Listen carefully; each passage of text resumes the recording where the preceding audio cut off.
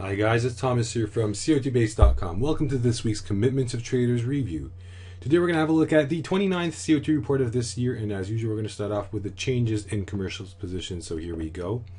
As you may see, we've got copper on top of our list with a 33% change in commercials positions. You may see the change size over here. It's definitely larger than average. We have seen greater changes in the past. What's interesting to see is commercials going down to net short territory. And while they're going net short, large speculators are going net long. You may see that that was the case not long ago. It coincided with the relative top over here. So it's a bearish COT change signal, but opening a 5 years chart, here we go. You can see how extreme this market is at the moment. You may see that we're moving away from bullish extreme levels. And as we do so, you can see prices rising. We have space left to really reach those huge all-time or close to all-time COT extreme levels on the bearish side.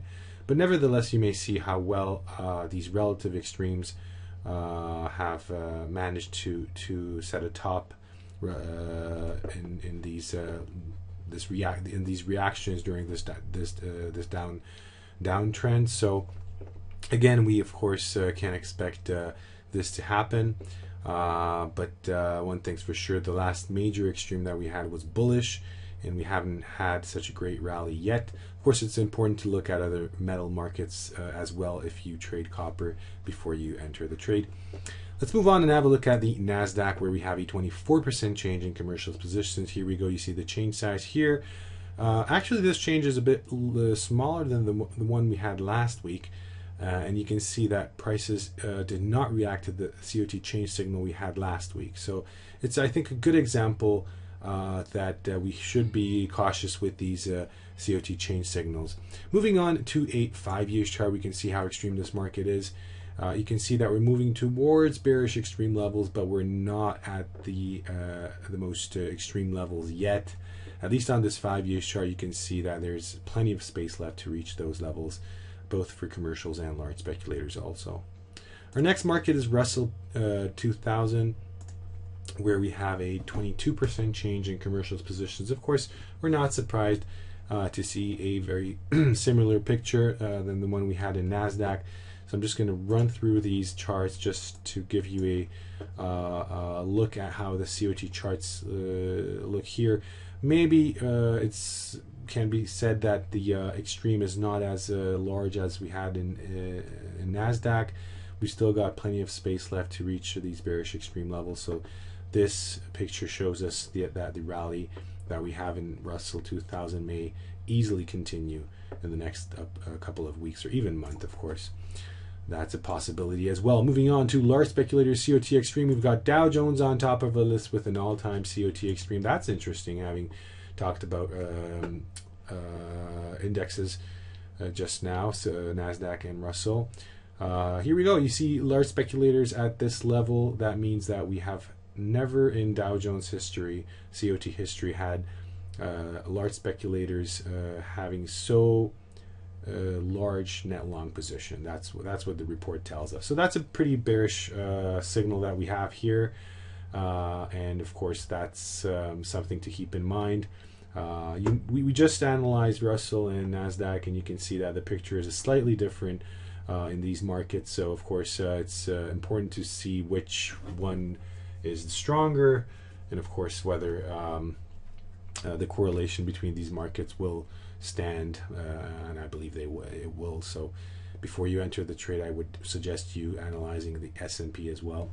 Moving on to silver, where we have an all-time COT Extreme, not only in large speculators but also in commercials. So let's open silver, and of course the 5 years chart, where everything becomes more visible.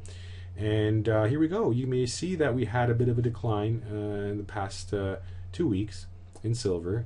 We had this major bearish extreme, and of course the big question is this the top? Have we reached the top and we're going to see a gradual decline from here, meaning that the downtrend that we had in the past 5 years is going to continue, and this was it, that was the top?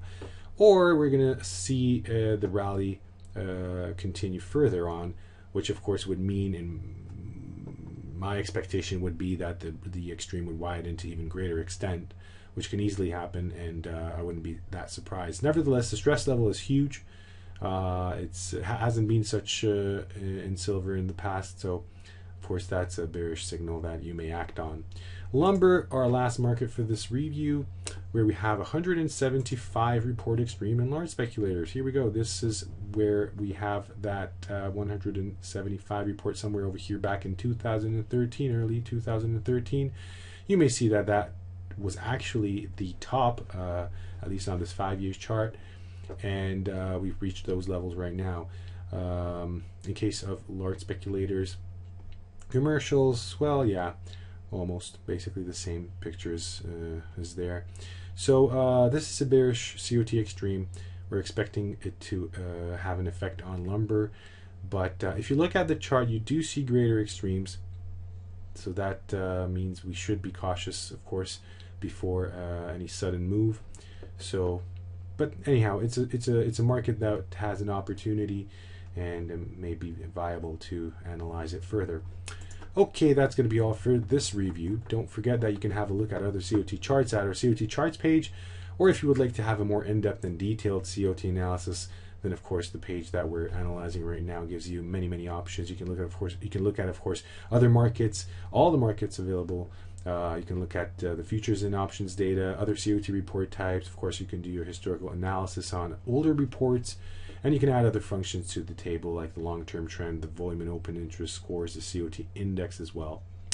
So that's all for this review. I hope you enjoyed it, and I hope to see you next week. Have a great weekend. Take care. Goodbye.